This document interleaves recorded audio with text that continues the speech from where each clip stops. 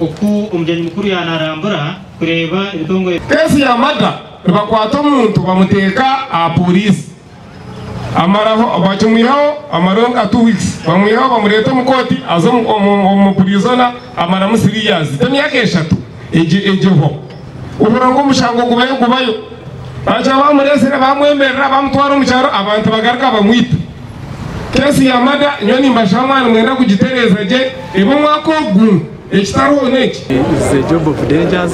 It's like an army man. When you go on the front line, you expect that you'll be shot at. So it was not a surprise to me. So you see, for every decision we make, one person gets annoyed, another gets hurt. So anything can happen. Open day is a process we put in place to ensure that we as the court administrators interact with the public to know how we are dispensing justice to them.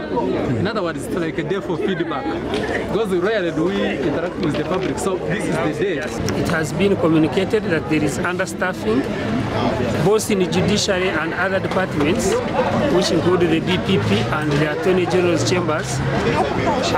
Different departments are making arrangements to bridge the gap of staffing. This year, we're expecting to have 16 judges of the High Court who have already been prepared, and it's only appointments that are waiting to take place.